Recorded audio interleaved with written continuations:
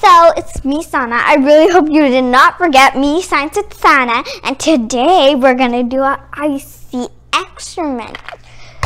Ooh, cold! You'll be wondering why the ice was reddish, kind of. It's because I put food color in, and it will need food colored ice for experiment.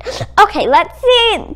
Have you ever wondered, you know that salt melts ice, don't you? That's why they're always sprinkling salt everywhere on the streets in winter, so they can melt the ice. So let's say there's 2 cups, one full of salt water and another full of plain water, and there are 2 ice cubes. Let's say these 2 are the ice cubes, and we break them apart, and we put both of them in the ice cubes. I mean, in the 2 glasses of water, salt water and fresh water. Which one do you think will melt faster? What do you think? Oh, what did you say? I couldn't hear you. Oh, you said salt water, didn't you? Well, let's find out and do a science experiment. Okay, so first we have 2 cups of clean water, and these are 2 ice cubes we can put in them. But first we have to put the salt in one. How could we forget that?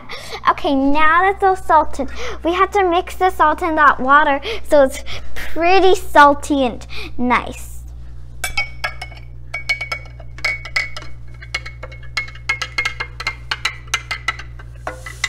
Let's just mix it well, because our experiment won't come only if we don't have it mixed good.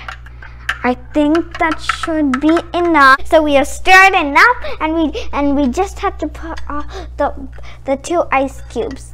Okay, let's see which one will melt faster.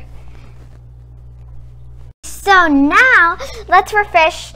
I mean, the ice hasn't melted yet, so we just have to refresh about density. Density is when something weighs more or less. So for example, let's say we have a hot cup of water and a cold cup of water. The cold cup of water will weigh more than the hot cup of water. Cold water is more denser than hot water. Hot water just wants to float, while cold water just wants to sink. Okay, so from this cup, the ice is kind of melting, and that water that's coming down from it is cold water, so it's gonna come down, and it looks like it is coming down. Okay, but this one, it's the water is kind of like staying on the top. I wonder why that is. See how much they both have melted. Seems like in the fresh water, it has melted more. Wow! Wow! Even I thought that the salt one would melt faster. Now I can explain you why that happened. So now the whole place is orange. So, you know, the ice's water is going down. You know, because the ice's water is cold, and cold has molecules that are very close to each other, and when they're really close to each other, that means they're more heavier, and if it's more heavier, then it sinks. So all the ice's water is sinking, and the other water is going up. It's staying up, so it's keeping the ice warm, and the ice, it can't really be in warm water, because then the warm water will melt the ice. That's why this one was melting faster than this one. Okay, so there's the salt water, and the salt water is even more denser compared to the water that's coming from the ice. So the ice is lighter compared to the salt water, so it's floating, and because it's floating, that water is cold, so the ice won't melt in cold water at all.